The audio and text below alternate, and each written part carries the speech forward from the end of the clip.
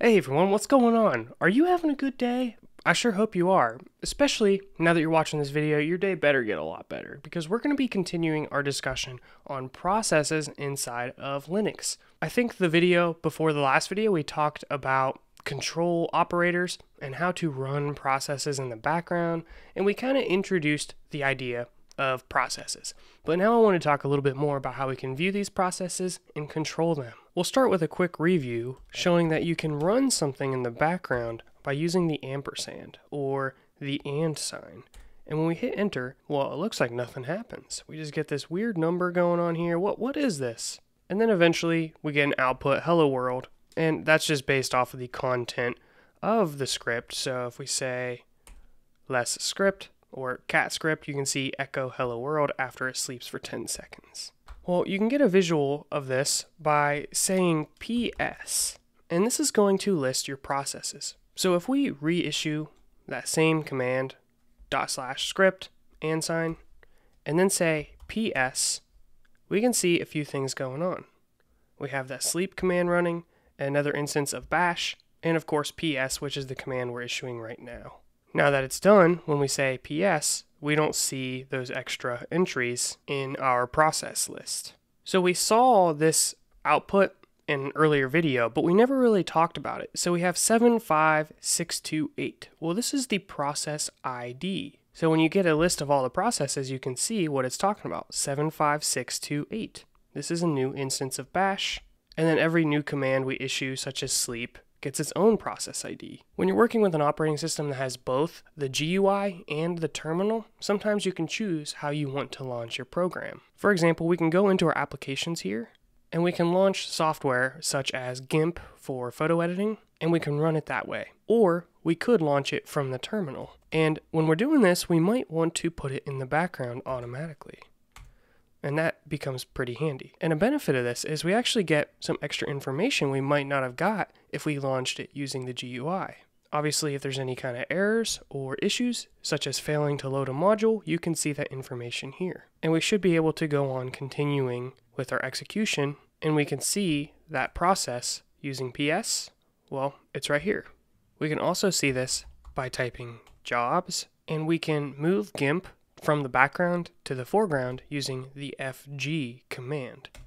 So now we are back to the GIMP process. We can continue to see anything that shows up in the terminal here. I don't think GIMP is very terminal heavy. So, I mean, even when we're drawing and stuff, it doesn't show up anything. But if it were to show anything in the terminal, you could view it that way. Now, when we bring a process from the background to the foreground, we might run into an issue where we can no longer type in the terminal. You see, none of these commands are recognized, and I can't seem to do anything. So what exactly is the solution to get a running process that's in the foreground back into the background? Well, generally to send stuff to the background, you would say BG. However, that's not working because it's currently running. So we need to actually pause the execution using Control Z. And you can see it says stopped GIMP. GIMP is still open. It still exists, but we can't do anything on here. And it says it's not responding. We'll say wait, we'll go back to the terminal, and now we can send this to the background like so. Now we should be able to type whatever we want into the terminal. It works, and we should be able to go back to GIMP and start using it again. So that is how you take a currently running process that's in the foreground, pause it, and then relaunch it in the background. A similar thing works if you have that running process and you want to temporarily use the terminal and then bring it back to the foreground. Same thing, you would say Control Z to pause it, issue whatever commands you want, and then you can bring it back to the foreground with FG. Now I want to go through an example of what if you have multiple programs in the background and you want to decide which ones to bring to the foreground. It can get a little bit more complex. So let's launch a couple of programs and I'll show you how to do that. So I'm going to close out of GIMP with Control C, which you can see closed it over here. We're back to our terminal. So we'll start with an instance of GIMP. I'll put that in the background. That'll launch. And let's launch something else, maybe VLC, and we'll put that in the background as well. That launches VLC Player. Let's try one more application. We will say Firefox, and we will also launch that in the background. So there we go, we have that open. And now what I want to do is I want to take a look at our jobs. You can see we have 3 things running: GIMP, VLC, and Firefox. Firefox immediately said done. I'm not really sure what that's about. Let's launch something else. We'll say calculator and launch that in the background. I actually think it's called GNOME calculator. Let's try that. Yeah, that's right. I just gotta spell it right. All right, there we go. That was way harder than it had to be. So now when we say jobs, we have GIMP, VLC, and GNOME calculator. To choose which of these processes we want to work with, we use what's known as a job spec, which is pretty much a % and a number that is associated with each of these jobs. So you can see we have 1, 2, and 3. What I want to do is I want to start with a clear screen, and now I want to bring one of these into the foreground. So again, we have, let's say we wanted to bring VLC into the foreground. We would say FG %, and then the number that's in square brackets here, FG %2, and this will bring VLC into the foreground. We'll put that back in the background, so Control Z, background, and now we can see all of them in the background again. Let's try to bring that calculator into the foreground.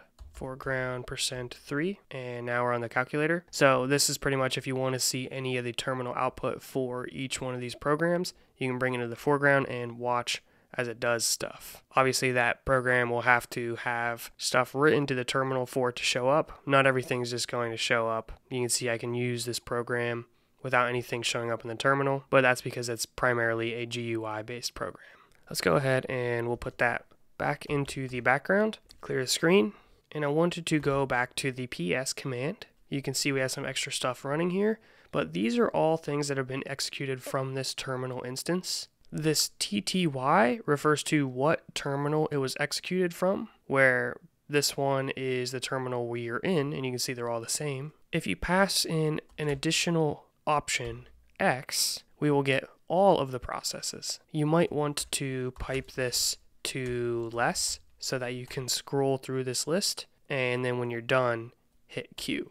If you want to know more about the PS command, you can use the man pages or do some research online. Another command I wanted to show you real quick is the top command, which is going to show the processes that are consuming the most resources.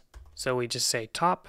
Every few seconds, this list will refresh, and it gives a lot of additional information you might not see other places, such as the CPU %, the memory %, the user who owns this process. And in addition to all the information about each process, there's a lot of general information for everything, such as the time of day, it's 8:20 a.m., how long the computer's been online, in this case 5 hours. We got 1 user on here. Then we have the load average over the last minute, 5 minutes, and 15 minutes, which we might get into that more later, but not really the focus of this video. The number of processes, and then information on the CPU usage. This is for user processes, and then this is system processes. And then we have NI, which stands for nice, which are lower priority processes. Then we have idle, so the majority of the processor is idle right now. We have 0.8 waiting for IO.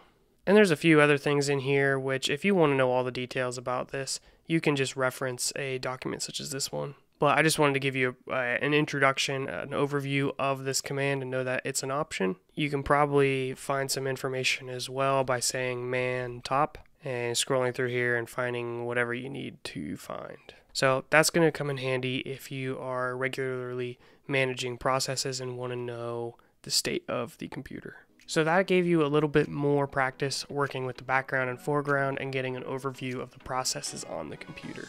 Hopefully this video was helpful. Stay tuned for the rest of this series. We're going to continue to learn more stuff. Thank you for watching, and I'll see you in the next video.